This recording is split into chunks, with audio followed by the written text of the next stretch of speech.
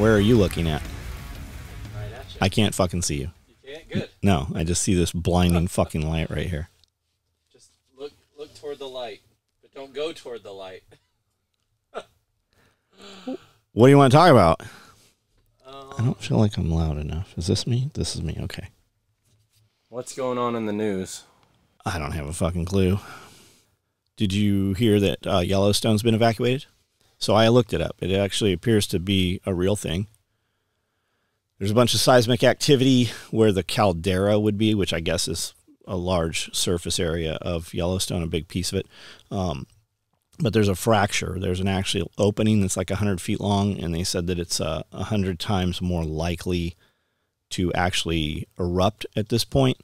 And there's always been seismic activity. Like the surface rose 5 inches at one point over the last couple of years.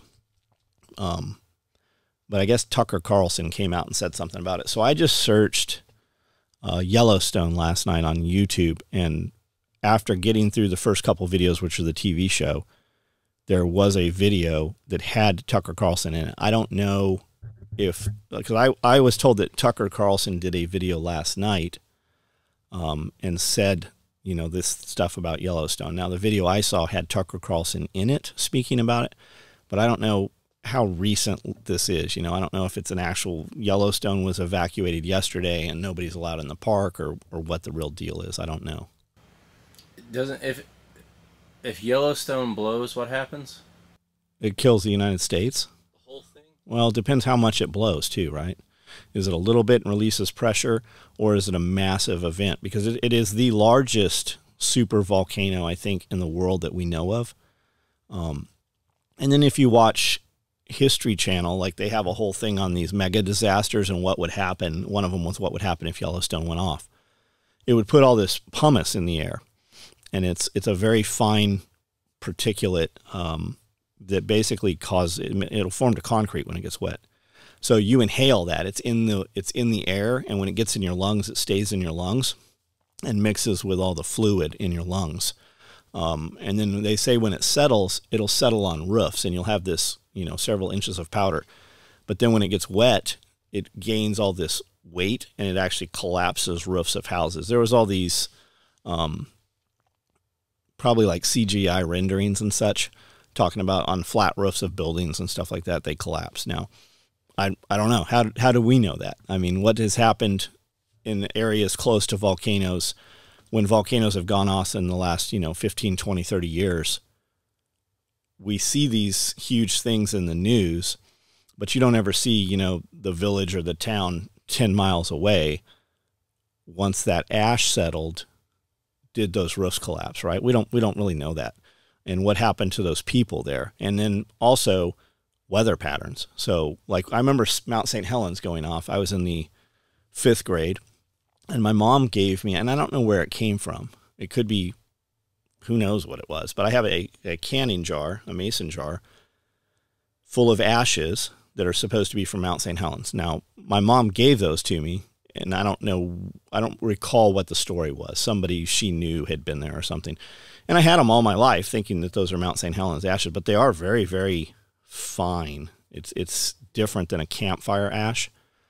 But I mean, if you look at Yellowstone now, I mean, not Yellowstone, but if you look at Mount St. Helens, there is a lot of footage out there you can watch about volcanoes. But I mean, it's something, how would you prepare for that? You'd have to go underground probably. I don't really know how you would prepare for that. So is it something that you focus on? Would we be affected here in Tennessee? What do the weather patterns look like? What's the typical air? We've got these major forest fires going in Canada right now, and they've been going, for 60 days now, maybe 2 months this has been happening. Now, I remember going into Nashville 6 or 8 weeks ago probably, and you could see haze in the air. It didn't really smell like forest fire. It didn't smell like campfire, but there was something in the air. I haven't never seen it here. Now, when we left here Saturday, you could totally see it in the air, and there was a weather advisory, and it said that it's coming from the Canada fires, and we're here in Tennessee weeks and weeks later. So, I mean, it's going to have to do with, where the wind blows.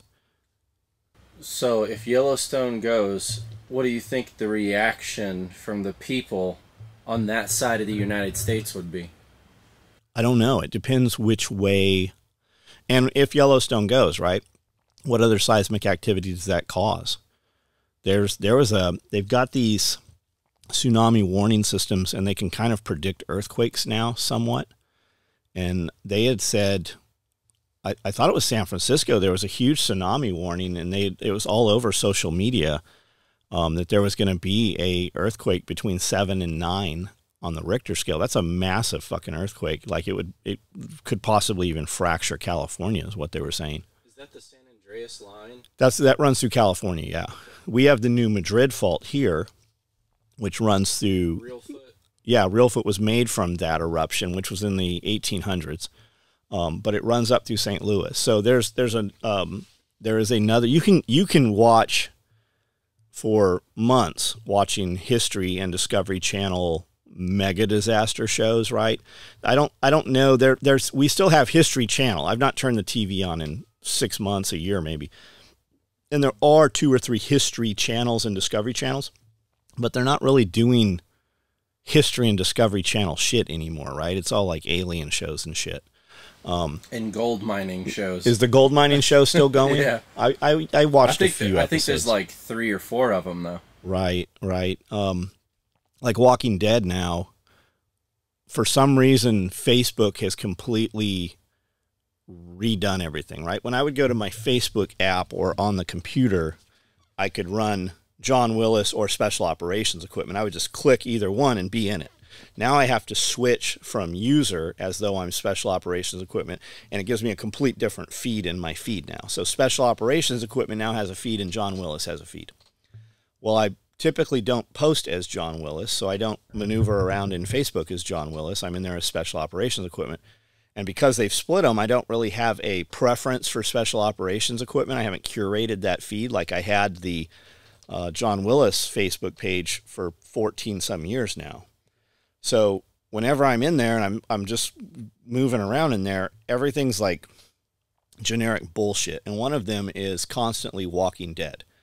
Walking Dead, the TV show, Walking Dead, the fan page, and I just keep seeing this shit as though you're a brand new Facebook user or whatever. So I exit and try to make it so that it's out of my feed, but it's constantly there. And now I know that The Walking Dead has like 3 new shows that are starting. They just had the last episode that ran for 10 years, 20 years, whatever it did. And now they've got the main character in Michonne's going to be a show, and they've got this other break-off show, and they've got Negan or Deegan, the bad guy. He's now like the warlord of New York or something. Like, there's all these shows fucking coming from that. So anyways, there is a History Channel Mega Disasters show. I think that's what it was, Mega Disasters, about the what did I say our fault here was? New Madrid. The New Madrid fault going off again. And when that happened, that fissure flooded and became Reelfoot Lake. The Mississippi ran backwards. The Mississippi River actually ran backwards for 3 weeks, I believe.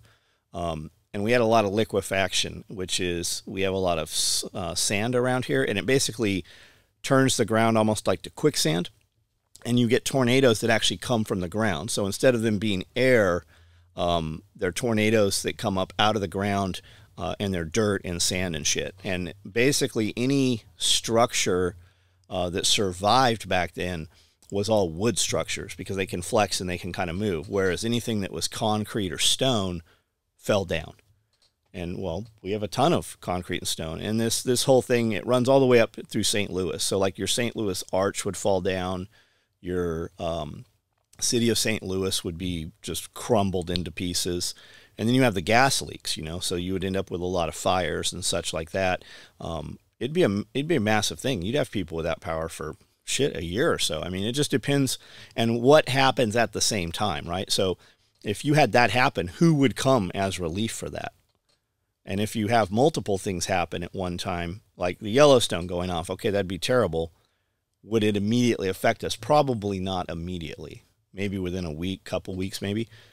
But what else would happen at the same time? What would that seismic activity cause, or what would human beings cause at the same time? They always said we could fight wars on two fronts, but three fronts would be an issue. And that was always, anytime you heard about briefings or anything, it was always the concern was, we're in country fighting here, we're fighting here. What happens that third front? We couldn't fight three fronts.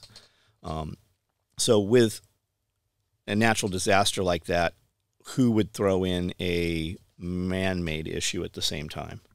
Or, you know, factions of government, for instance, silent government or, you know, deep state or whatever. That'd be a perfect opportunity to instill martial law or such like that.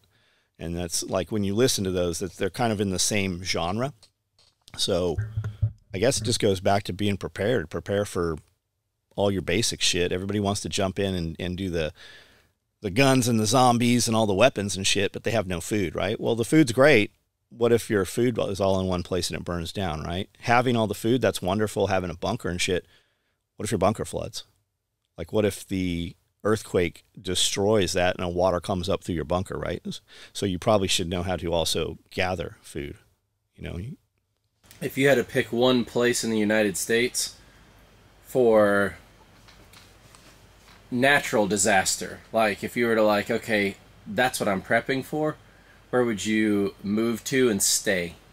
I don't know the answer to that. Natural, not like no, man-made. I know what you're saying. I don't know the answer to that. Like, California has earthquakes, right? This seems like a great place, except we had a massive fucking earthquake that, like, it literally, if you look at the United States Navy maps, like, they have a map from 2020, I think, 2019. There's a map that shows the United States fractured into two pieces, and the Mississippi River divides, like, the United States. So that would probably mean that the New Madrid fault had gone off, right? What would that do? And looking at that map, we are beachfront property right here. It's Memphis is where is really fucked. Memphis and then straight up. So, like, we're a little safer here according to where that fault line runs and such, though. But I don't know, man. I don't know. What's in Oklahoma? There's a lot of dudes in Oklahoma. There's people in Ohio. Maybe that's a little safer area. And like toward my area where there's mountains, like in the actual Smoky Mountains and stuff. I always say if we left here, we'd go to Chattanooga or over that direction. How far are you from Chattanooga? Hour. Yeah, it's beautiful there. Yeah. I'm an hour north. Right. Yeah, I like it over there. So which one would be worse, Yellowstone or California completely breaking off? Like, I think people hear this and they just say things like, I need to get out of California. Everybody says it. I got out of California. When I say, if I woke up in the morning and California had fallen in the ocean, I would run a promotional code. I'd have a sales code. I would laugh. Like, literally, if you're still in fucking California, if you're dumb enough to be there, not my problem, man. Not my problem. Isn't there something in the news too that Key West is getting taken over by water now? So I don't know the answer to that, but Key West is actually an island, right? The Keys, like the 7 Mile Bridge or whatever. That and there's several islands there. Also, it's not just that island, I believe. I know some people that actually, I think they still live in Key West. Maybe not. I've never been there. That's where the key limes come from, I guess. I think we grow them other places also. I've been a couple times. Not a fan. No? I said I read. We say we read now, but I listened to a prepper survival fiction series. I think it was 3 books that took place in the Key West. That's about the extent of what I know of the Keys. I feel like it would be good for survival because the only way to it through a car or anything is the bridge. Well, that was it, right? And several of the other little islands and bridges around the areas connect each other. There's some cool history around there. They actually closed the bridge and considered themselves conks, right? They said they were going to secede from the United States, and they actually sent the military down there. The mayor, I believe it was the mayor, had a little airplane, and he was pelting the military from his airplane with bread like he made. He had a deli or something, and they actually made their passports and everything. There's actually some real history to that. It's pretty interesting, if you go down that path. But if the keys disappeared, wouldn't affect me, right? I wouldn't be affected by it, I don't think. I mean, I would rather California fall in the ocean, really. If someone forced you, you had to live in California or New York, and you had to, which one would you move to? California. Or maybe I've never been to New York, right? So I don't know about New York, but California I think is more doable. But you said California, right? The upper part of California is trying to not be part of California. They're trying to secede. So I think I would go with California. I love the big trees and the big mountains and such over there. I'd probably go Northern California.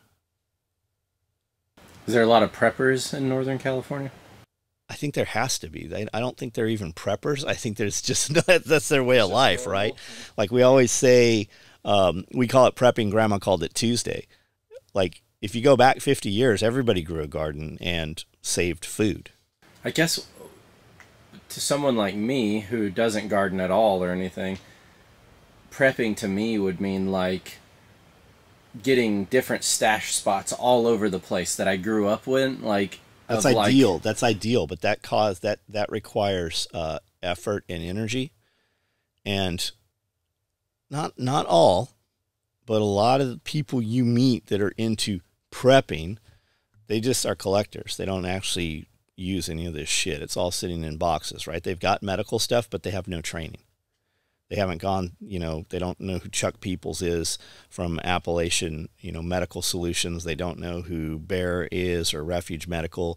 And even people that do know, like Refuge does a good job of advertising, because Bear has so many people on his Bear Independent channel. And he does that morning brief. He just kind of talks about what his view on current events and, stuff going on is. To the interest of preppers.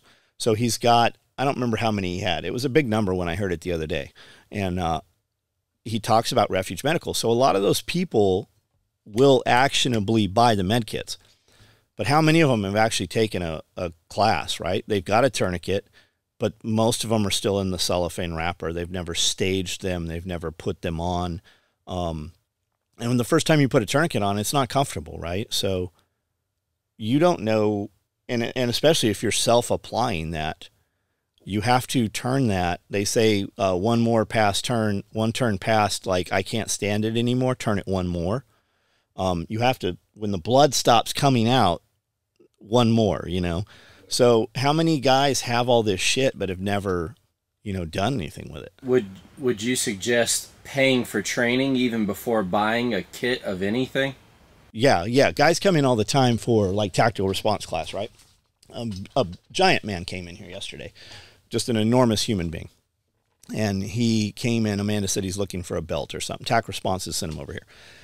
Turns out he had moved here, lives just 15 minutes from here. And he came from I think he said South Carolina, right? And a series of events have happened. His wife got gun-faced. I think he said at a drive-through. Somebody came up and actually stuck a gun and robbed his wife at gunpoint. I thought he said Taco Bell.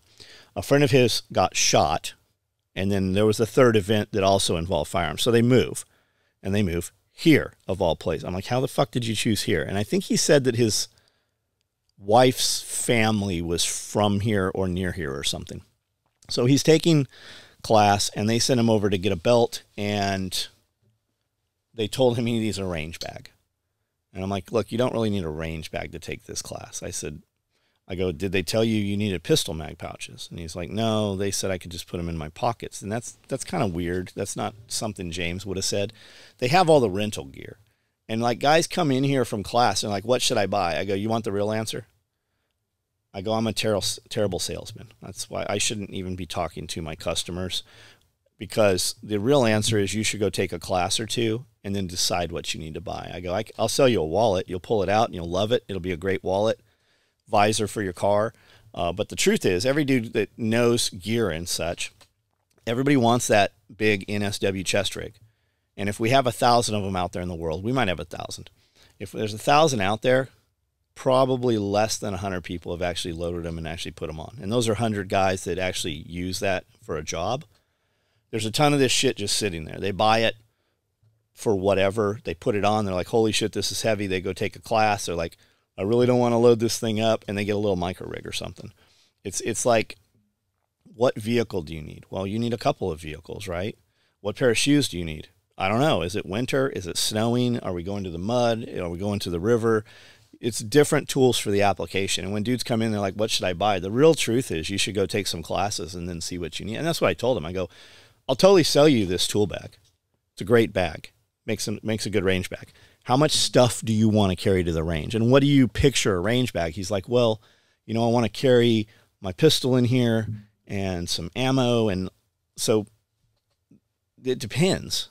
Like, are you going to get bit by the bug, right? Is this taking classes and training your thing? You're probably going to carry more than just a pistol. You're probably going to have a rifle with you also. So maybe you want the large tool bag.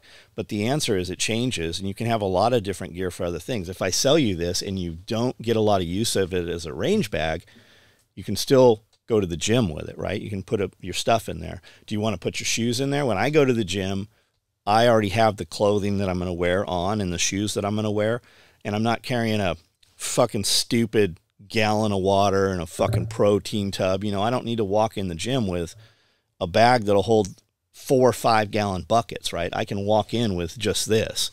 And if you don't use it, you could always use it as a tool bag. You could use it to carry tie-down straps and recovery gear for your trucks. It's the answers just vary, man. And as your education changes, you'll see guys show up, especially to class. You'll see them jocked up with a lot of gear and stuff. And then you'll see a dude, you'll go out on the range and everybody's in gear and everything in a rifle class, and you'll see a dude down there with Levi's with mags in his pockets. The dude with mags in his pockets, it's either his first class or it's his 10th class. Like, you'd see Sherman out there. Sherman was an instructor for a long time for tactical response, but he'll go out and take a full class with just some couple AK mags in his pocket, one in the gun, and totally make it through class no problem. You see other guys show up with all this gear on their second, third class. They've got body armor and water and all this shit. They typically don't have it after the first couple hours of class once it heats. Now, that's not everybody. There's dudes that show up to class and run like you're really going to run, right? They train like it's the real world. And a lot of those dudes, that's how their whole life is. You go look at their truck, and their truck's, they've got caps to air their shit down. They've got an ARB compressor to air their tires back up. A lot of people go off-roading, and they have no idea that if you just lower your tire pressure, it will go, a two-wheel drive truck will go places where an unskilled driver with a four-wheel drive couldn't go just by lowering the tire pressure. It's just trial and error, man. There's people all over the world, and especially if you go back to like the 70s and the 80s, even the 60s, there's guys out places in just normal-ass stock vehicles that guys get fucked up with completely capable vehicles just because they don't have skill or momentum or desire. We used to take a 70s Volkswagen Beetle down these four-wheeler trails, and whenever it gets stuck on rocks, we would have 5 of us in it so we could pick it up and move it off of them. Ours was a B210. My friend Matt had a Datsun, and Scully talks about Datsuns all the time. And we would go out in the canyon with this thing. And I had a two-wheel drive Ranger, and we also had a RX-7. I had an RX-7 GSL SE, which is a pretty modified, like, fucking turbo car shit. And we would just momentum. Just if we knew we couldn't get up the other side, we'd go super fast down and then up. And I actually got the RX-7 stuck. And my buddy, Gene, came out. He actually listens to some of these videos. He came out with a Toyota. And when he saw it we walked out of there that night. We're just kind of like rally car driving all around out in the canyon. And shit looks different in the dark. And I ended up someplace that I should not have been in that car. And we were wedged in.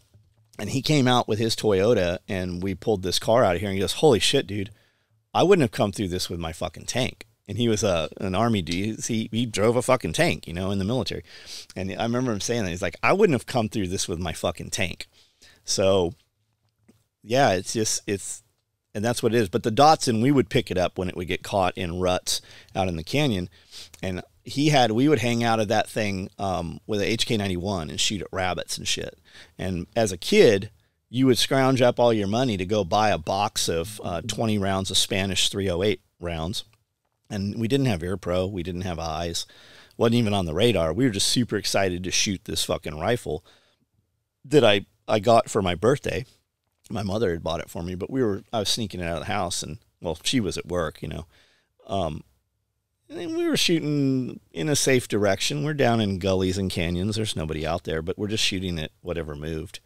But that was out of I think it was green. It was a green Datsun B210, I think is what that thing was. And yeah, when you'd get stuck, and even if you're just out there with you and your friend or whatever, when you get stuck, you could really kind of like bounce on it, and as it come up and unspring, you could kind of move it to the side and get some traction.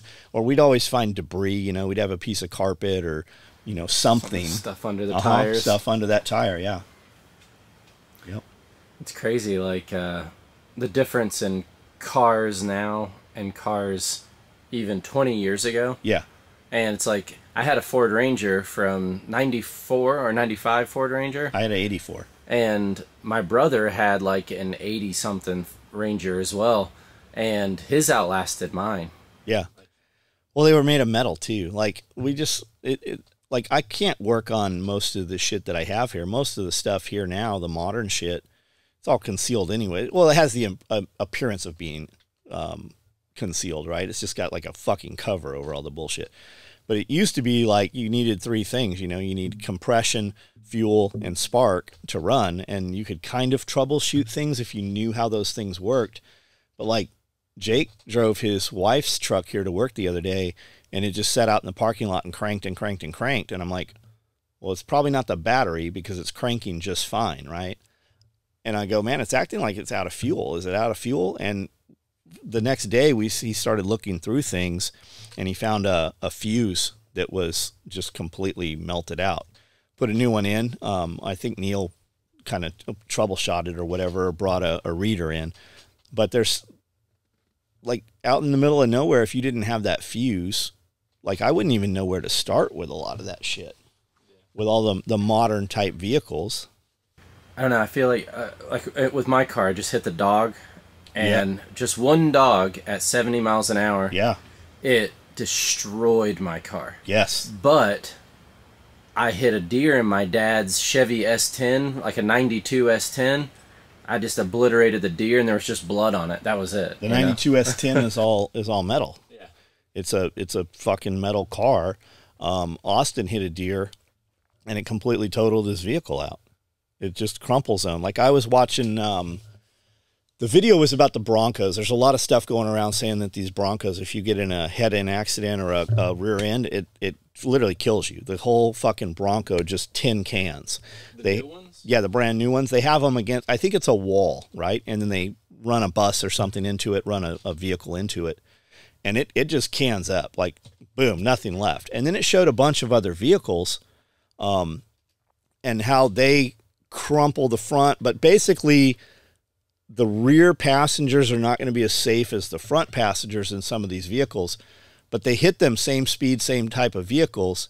And the driver seat, passenger seat is pretty safe. It crumples, and that's why they put those accordion zones in there, reduces the energy. And that's what I was watching was that. There were, I think they showed it hitting 10, 15 vehicles. I don't recall it being any vehicles that I own, but I was surprised at how fucked these Broncos are. And I'd been hearing people talking about this, and I don't know why I'm even here, probably on social media, but yeah, it crumpled them up and fucking destroyed them. But with that, that's why those vehicles total out, because they are not, metal. They're not meant to stay together anymore. I know even back 20 years ago, Steve Walcott was my neighbor, and he was a SCORE desert racer, like trophy trucks and stuff. And probably when I was in the 8th or 9th grade, he lived down the street, a couple houses, and they had doing the Craftsman Cherokee series, the stadium race trucks. And he had 2 of these trucks that they were building ground up, and they started with these Cherokees.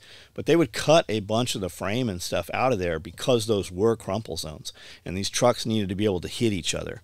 So they just had a bumper on the front where they could bump each other and hit each other and not destroy those things. But a lot of those vehicles, when they build those out to be race trucks, they cut a ton of that shit out of there because it is crumple zone. It is meant to reduce and slow down the energy to protect the driver, but it'll disable the vehicle at that point.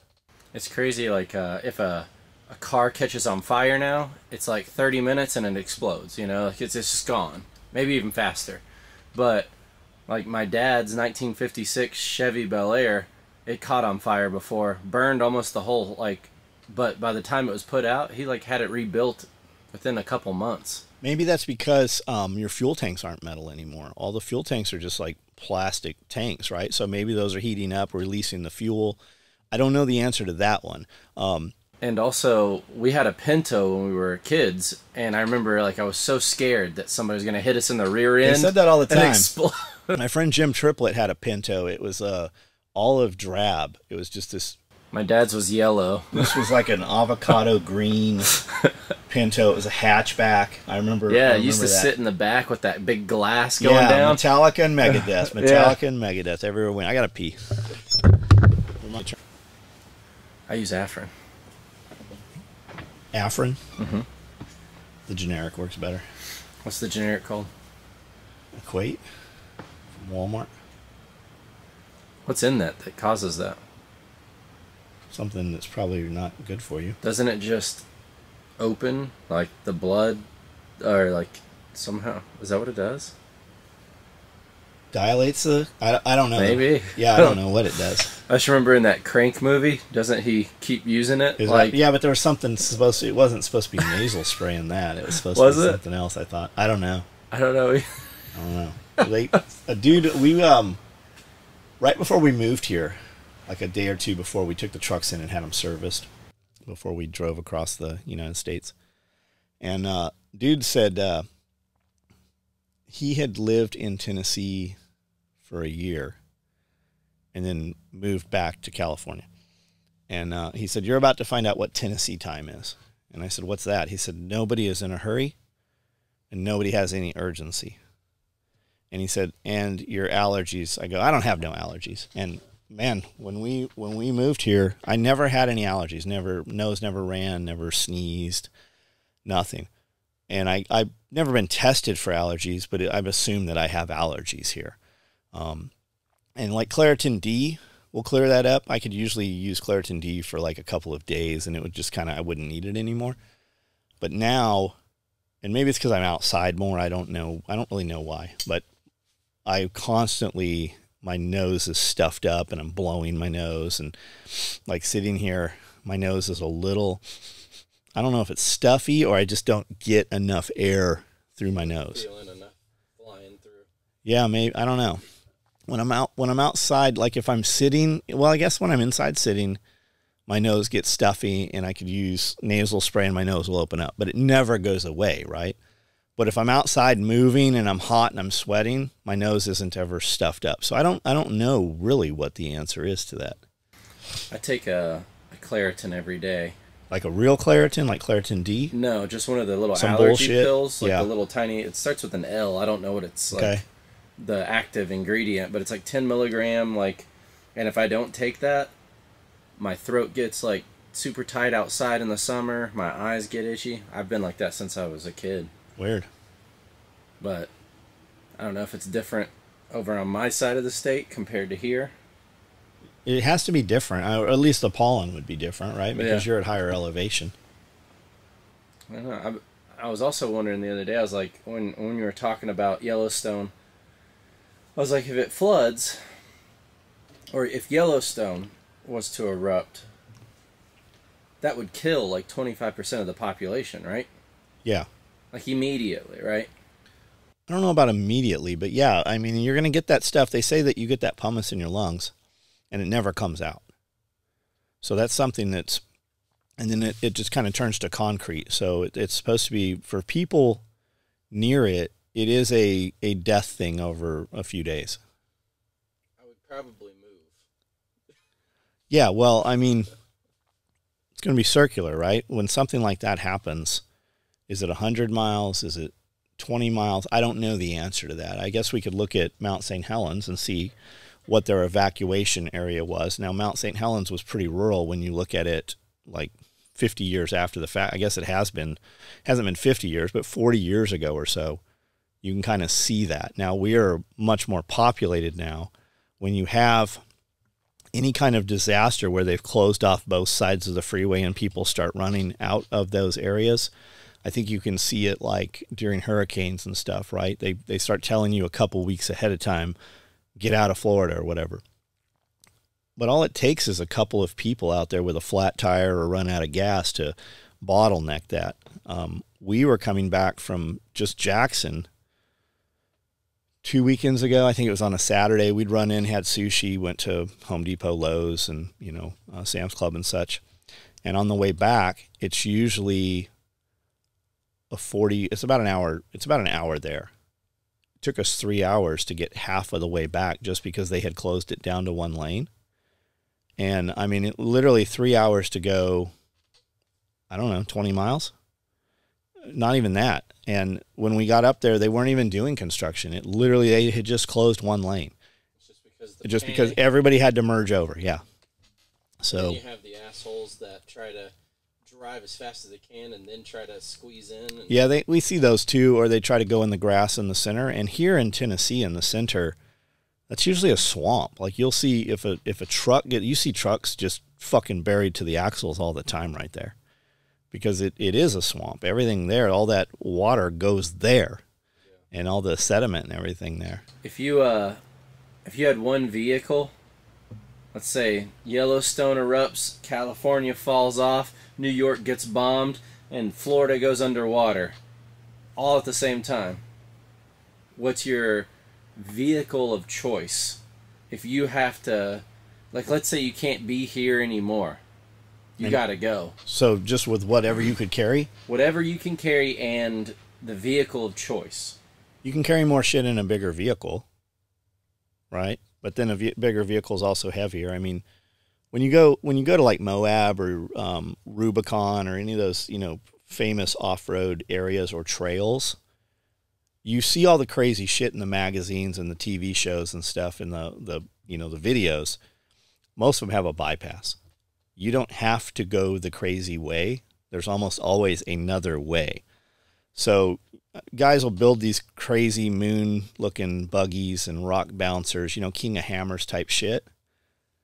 What's the goal? Do you want to go through the crazy shit, or do you want to go to the destination, and does it matter how we get to the destination? I'm very happy with the 4Runner. It's got good cargo capacity in it. And I say that as having always had big trucks, right? I've got a Suburban, I've got an F-250, I've got a Dodge Mega Cab. But I really like that Toyota. And it's narrower too, right? It'll go through some tighter areas and shit. You might get some body damage or whatever, but I don't know. I like that Toyota. I was just thinking the other day when I was looking at those Honda CT trails. The little bikes? Yeah, the 125s. Mm-hmm. I was like, there's guys doing like 2,000 miles on these things, like in a trip. Like, yes, there's also guys doing them on like Groms and little 50s. It's the same. Bikes. It's the same engine as like the Monkeys. But are they really doing that on their own, or do they have chase vehicles behind them? Like this guy that was doing it, he recorded his whole thing and he just did it on his own. He had a huge crate that he put on the back. He had like a day pack that was like his backrest that he could just go and I was like, man, at the end of the world, I feel like something like that. 125, 130 miles per gallon, put a couple gallons on the side, and just try to get somewhere, I remember driving up California to Arizona. There were some really steep parts of the interstate and the road out there. And I remember you had to, when you were driving through parts of the desert, you had to slow down. And they had I remember as a kid, they had these round concrete things full of water. So if your car started overheating, you could get water from them and put back in there. I don't feel like that's an issue today, but with older vehicles, I do remember that. And I don't remember what I was driving or where we were going, but I remember going up these steep parts of the interstate or highway and the truck just not having the energy to the I power, almost right? guarantee you're talking about going up to where I live, the Monterey Mountain, and it's 4 or 5 miles of like the craziest grade up to get from your elevation to ours, and usually it's like 8 degrees difference because of the elevation, and you'll see like you'll be driving through Cookeville, no snow, at the top of the mountain, a foot of snow. And it's like we used to have ski resorts up there, and they're closed down now because it doesn't get that much snow. Yeah. But there's still all the lifts going through the mountains and everything like that, like where I live. And every single day coming home from here, every time that I come home from here, piles of trucks on the side of it. My whole life has been that, like just always up that mountain. Yeah, and I like the vehicles I drive currently. I don't feel like it would be a problem with a modern vehicle. But it was a concern back then. When I got my car towed, the tow truck broke down on that mountain. I remember you saying that. So those old ski resort in Tennessee, that's fucking weird. It's called Renegade Mountain. There's a few of them, right? Where's the old ghost town at? Ghost Town in the Sky? And the amusement park. Yeah, that's right at the North Carolina border. So there's some... I thought there was one around Gatlinburg somewhere. It is. So it's on... if you're... The plane crash in Gatlinburg. I don't know that. So we have a plane crash here in Camden. There's a Cessna up in the mountains, and a dad was drinking with his son in the plane and got lost in the clouds, hit it. The plane's still there. When you're walking the trail to get to the plane, if you're standing at the plane, you can look out on the mountains and see Ghost Town in the Sky. But yeah, you can... So VFR and IFR, right? Visual flight rules and instrument flight rules. So with visual flight rules, you're supposed to file your flight plan, and if the weather changes and you have to deviate from that, you're fucked if you are flying and have to deviate from your right. So you're supposed to have IFR, instrument flight, which allows you to fly through weather and such, or up and around like a and blind above. zone. Yeah. So I would assume that he was not supposed to be in those clouds, and he was an IFR, a VFR guy, right? That's what Rob was talking about. Somebody's like, why don't you just take your jet? He's like, because I don't have my IFR yet. So to fly that far, he needed to go to Florida. Flights were canceled. And he's like, people don't realize that just because you have a jet, it would still take fucking 15 hours, 20 hours, whatever, to go, different place. You got to stop and refuel and shit. Especially with a smaller one. Yeah. Because he only has like a Cessna, right? Like a. I don't. He's got a very nice plane, man. I think he's on like his 3rd plane right now. Yeah, he's got a pretty high performance plane. Figured he'd have a helicopter by now. He wanted a helicopter, and Andy Stump, I think, talked him out of a helicopter. Like a lot of people fucking die in helicopters. Yeah, I was just watching that thing of Kobe Bryant this morning. So there's a lot of conspiracy theory around the Kobe Bryant thing. There's a lot of weird shit around that. But back to the ski resorts where in your town. Is there abandoned shit up there? Yeah, all the houses, there used to be resort homes, they're all done. And craziest thing that happened is maybe a couple of years ago, 4 high school kids were going to buy pot from a guy. They met him on Renegade Mountain. The guy got out of his car, walked back to sell them pot, shot all 4 of them in the head. Literally just shot all 4 in the head, left them there, and just drove off. So weed's bad for you. It is. It'll kill you. So did they ever catch the guy? Yeah, immediately. What was why? You just did it. So what's up there? You have they're starting to build more homes now. There's like old abandoned playgrounds and stuff, but it's like a gated community now. But you can still just drive through, and the lifts are there, and that's about it. But there's not any like buildings or infrastructure. No, so it's not like Chernobyl. No, not anymore. Man, all that shit we drove past for the last 15, 20 years is just abandoned. It's all gone now, man. All that like Printer's Alley down in Nashville and shit. We could have been doing this shit 10 years ago. And dude, everything in Nashville's gone. Yeah, everything. Like Vanderbilt side of Nashville, it's just gone. There's a bunch of tunnels under there. Yeah, go on the Cumberland Bridge and look out, and you'll see the little shark painted on the hull. Yeah. And you can just kayak through it. Yeah. That's kind of supposed to be a secret. Oh, it's not anymore. Yeah, I don't think that's, like, people don't know that. There's a tunnel where the clamshell is in the Parthenon Park there. There's some tunnel entrances there that connect to a bunch of those buildings and shit. I wonder how many homeless people live in it. There's a door. I don't know the answer to that. I mean, I guess if the homeless person can lockpick, maybe. There's a ton of homeless. There is a lot of homeless encampment. It's kind of hidden. You have to look for it, but once you find it, there's thousands and thousands of them all in one area in Nashville. I know in Knoxville, Tennessee, it's called the Fifth Avenue Bridge. And there's like free hot dogs every like weekend there. Like Why? a guy pulls up and just like makes hot dogs like for people, the homeless. Okay. And we used to get, there's a skate park there called The Spot. And it was like man-made by all the skateboarders. And I just remember being like 10 years old and hundreds of homeless people around us there eating hot dogs. And we're just over there eating with them and skating with them. And really weird area. Weird. So we're recording this on Thursday. Brandl's town had some crazy weather and tornadoes and shit, possible tornadoes yesterday. So we didn't record yesterday, and then today Jeff's got some dental or something. So Brandl's here. We're shooting some video today. So there's not a Pulling the Thread podcast this week.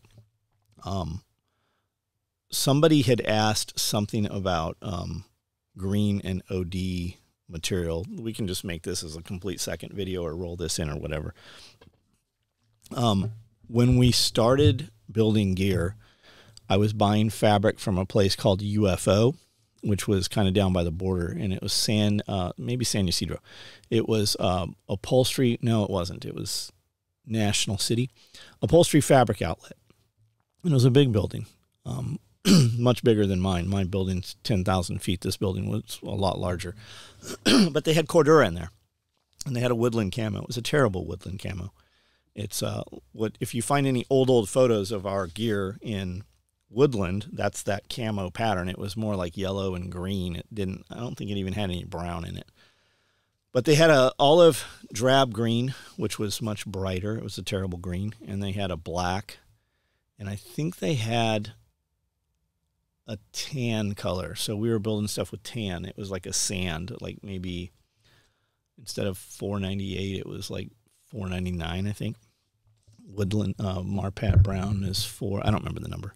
Anyways, all the webbing we were buying was coming from Sport Chalet. It was kind of an outdoor store. Sport Chalets were really cool when I was younger, like in 20s and 30s. I don't know. Did I live here in the 30s in Tennessee? But it was a big outdoor store, and they had a lot of climbing and kayaking and camping stuff and clothing. It was enormous. Some of them were even 2 stories. And in the climbing section, they had webbing. Now, they had like tubular webbing, just like Adventure 16 in San Diego. We bought stuff there also. But they had a flat webbing, which is actually the same flat webbing that we use still today. And it was 17337, I think is what it was, is the mil spec on it. But a lot of backpack companies and such use this stuff. Now, they had these rolls of webbing, and you could buy it by the foot. But if you bought enough of it, and we were going in there and buying like all they had constantly. And then finally somebody's like, hey, we'll give you 10% on this. So we just kept buying it. And there was no internet back then. So one day somebody sent me a credit card. I had a credit card, and I think it was like a $500 limit or whatever. And we found a place in Chino, California that sold Velcro and webbing.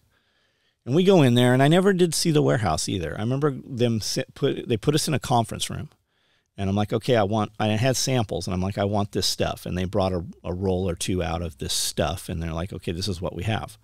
And we bought materials from this company for several years until we found another company.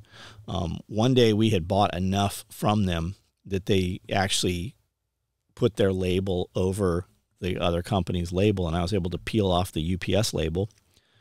I assume they sent it to us through UPS, so I was able to peel that label off and see where they were buying it and then called that company. And I was able to do that through history several times over maybe a decade and find the point of origin or, you know, remove the middleman somewhat. But I remember going in there in Chino and I'm like, okay, I want this, and this. And they had it and I was going to buy this stuff. And then I give them the credit card and they're like, well, we don't take credit cards. So back to square one, you know, and, but we originally built everything with black webbing and black Velcro because that's all I could get was black webbing and black Velcro. So when we found where they were getting Velcro from, we were able to get like OD Velcro, but it was still black webbing. It just had OD on there. So in building all that stuff, eventually, and this company's like, hey, we can get you the green, but you have to buy 5,000 yards of it, what they call a die lot, and which means that the company's gonna run this stuff for you. Really looking back, they were just gonna bring it in for you or whatever. They weren't making it. But for our product, for instance, you had to have 1 inch, 1.5 inch, and 2 inch webbing, and then the same in Velcro. So you had to have the Velcro, the webbing in all 3 different sizes. And sometimes we used even other sizes. So that's $5,000 in 1 inch webbing, $5,000 in 1.5 inch webbing, $5,000 in 2 inch webbing. So by the time we're done, we're like 30 grand into this just to have color match shit. So for a decade, probably, we didn't do any of that. And that's why everything was black. And when I first started, we were like just stealing webbing off of things. Like it wasn't even on the radar where you would go buy webbing when we built the very first products. The first buckles came off of shopping carts from Target. Like where I lived in San Diego, we didn't even have a Walmart, but they had just put all these, the seat belts on the shopping carts was a new thing. So a buddy of mine went and stole all of these buckles. And some of them had like some of the webbing. They were just cutting them. And I'm like, hey, get the longer pieces of webbing. Like you're cutting this off, bring me the webbing. But the webbing on them was so shitty. It's just almost like you could hold it up and see light through the webbing. It's this polyester webbing, just terrible. And it didn't really do anything. If you looked at the shopping carts, you didn't like clip your child in and then adjust them. The webbing was so shitty, it's like you clipped it in and the webbing was twisted, and it might have been, well, just been cordage or rope or something. But the very first gear we made had those just trash buckles. They were super square and just junk. You could probably really just crush them in your hands. And then you fast forward, and then we found other, vendors and manufacturers and such, and we went to different trade shows, and there'd be people there, and you'd ask. I'd walk up and ask other companies. And at Soldier of Fortune show, the first time we walked in there, we actually stole a table. We walked in the side, but when we walked in there, Eagle was in the front. They were a big show sponsor, and I remember he had like red carpet. It was the red carpet area, and he had just a massive booth. Looking back at it, we had booths just like that, in the future. But I remember walking up to John Garver and just kind of looking around. He's like, can I help you with something? Can I help you, son? I think is what he said. And I said, I make some gear. I go, you have no idea who I am, but I'm going to be your competition one day. And looking back, that was kind of maybe an asshole thing to say, but he just kind of like, I didn't mean it as being an asshole when I said it, but he's like, let's talk. And we just walked around, and he told me some things. He spent probably 2 hours of his day with me that day. And I remember asking him where they make this little clip for this silent closing device. It's a piece of webbing, and this clip comes under there, and it has a piece of elastic, and you stretch it, and it catches this and then puts tension. And I remember asking, the last thing I'd asked him is where to get that. And he goes, I'm not going to help you compete against me, but if you look around, you'll be able to figure it out. And to this day, I still never figured out where those came from. I see people using them, and I have no interest in even using them any longer. I've got something that I like better. But he talked to me for a long time, and I talk to guys now. Like, for a long time, it was kind of the gatekeeper, and I never could have been, well, I guess I was kind of competition to him. Whenever he would come into town when I had my other shop in Oceanside, he'd stop by and we'd go to lunch, and I actually was a dealer for Eagle for backpacks. Like we weren't building day packs or anything. We brought in a lot of Eagle day packs and 3A packs and Becker patrol packs and rifle cases and stuff. We didn't build any of that stuff in the early days. And we sold a lot of that shit and Surefire lights and stuff like that. But he never told me where to get the material from. When the internet came on the scene, I remember searching at, when I lived at my mom's house where I started the company out of her garage. She had internet there, and I didn't really know anything about internet. But when I finally first started sitting down on the internet, it would take forever for anything to pull up. But I was searching like Cordura and things like that, and I don't think there was any like crawler or anything that just data mined shit back then. So it had to have been put there with key phrases and terms and shit looking back at it. But I don't know when we finally got the materials, I don't know how I got the information as to where we got the materials. But nowadays you just type in Cordura and, there's groups and web pages and forums and stuff is how it used to be. Now everything's social media, but people have it so much easier. It took us 10 years. And finally, like we bought enough of these things and actually did buy die lots that the companies that we were buying them from actually warehoused it because they charged us so much. So they probably got 3 times what we got. So they had it on the shelf. And now the competitors at my level were literally able to buy materials because I made enough money to bring them in through those companies. But now you see some of that old gear that we had sold originally. A lot of it went to Japan, and now some of it's trickling back over here. Some of it stays in Japan. But if you look on eBay, you will see the original old gear with that ugly-ass woodland camouflage or the OD black stuff, like the original stuff. It sells for, like, huge money. Like, we sold those vests for, like, $200 back then, and I see those vests sell for $1,200 to $2,000 now. It's weird. So we get a bunch of people show up, and a lot of it's like, we used to airsoft, right? You'd hear all the gun dudes would talk shit about the airsoft kids, but a lot of the airsoft kids spent a lot of money and time in that. And a lot of those airsoft kids grew up and became real dudes. Like I had kids walk in my shop that were like 16, 17 playing airsoft, went in the Army, went to the Rangers, and, had a whole military career. So you never know what somebody's going to become, but they would always talk shit about the airsoft kids. And now it's like cosplay and stuff. We have SOE gear in a lot of video games, and those video games, people play those characters. There's a character I think is called Chunk or something in one of these games, and he wears SOE gear. And Tom Clancy had a bunch of SOE gear in Ghost Recon 2 and different video games. So, and Escape from Tarkov or Tarkarov or somewhere. Like I've never played any of these games, but SOE gear is in them. So we get emails like, hey, will you build this thing? Well, we've brought some of that back, right? I had not built like a 500 IV pouch in 20 years because that used to be the medical kit, but it's not how people move nowadays. So these kids want this thing. So we build it and I modernized it a little bit, right? I put a different pull tab on there and different things.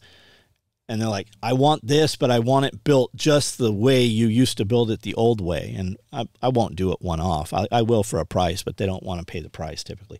So we actually build stuff again in OD black. People just asked for it. We built somebody paid enough for me to build it. We built a few extra pieces of it, and it just started a feeding frenzy. So like currently today, I just grabbed some OD black stuff. I've got a tool bag, a triple pistol mag, and we've built all versions. We make 4 versions of every pistol mag pouch. We do a single, a double, a triple, and a quad. But when I say versions, I mean Fastex closure or Velcro, belt attachment, or pals on the back. So that's 4 versions in each color for all 4 sizes. And then I've got, what do I have back here? I've got a large tool bag, a grocery bag, and a small clothes bag. And those are things that just were sitting on the shelf that you could buy right now. They're on the website. You can order them. They're in inventory. But it's just a trip. Everybody like, can you do desert? Can you do black? Can you do this? And the guys, I think people, especially now, right? You're not going to just out of the blue get a bunch of people to ask for the same thing. People maneuver in the same crowds. They have the same interest, and social media targets to them, so they might be in some group or something. When I get a dude's like, I ordered this thing, where's my thing, right? I don't ever get one dude asking about it. It's always multiples at the same time. And like we used to, we would see it happen. We'd like get, over a weekend, we'd get orders for like 20 shotgun rigs. And we always knew somebody, and back then it was somebody who was talking shit someplace. Somebody was mad we had canceled an order or whatever. So they went out and talked on, you know, one of these groups or something. Well, it's eyeballs. For every person interacting and talking, there's 100 set of eyeballs. And a lot of these guys would be like, man, this is the coolest shotgun rig out there. I'm going to order one. So I would actually email them. I'm like, hey, I've got about 20 of you guys that, you know, ordered this thing over the weekend. How did you find out about us? And they would always send us a link, and it would always go back to a disgruntled person.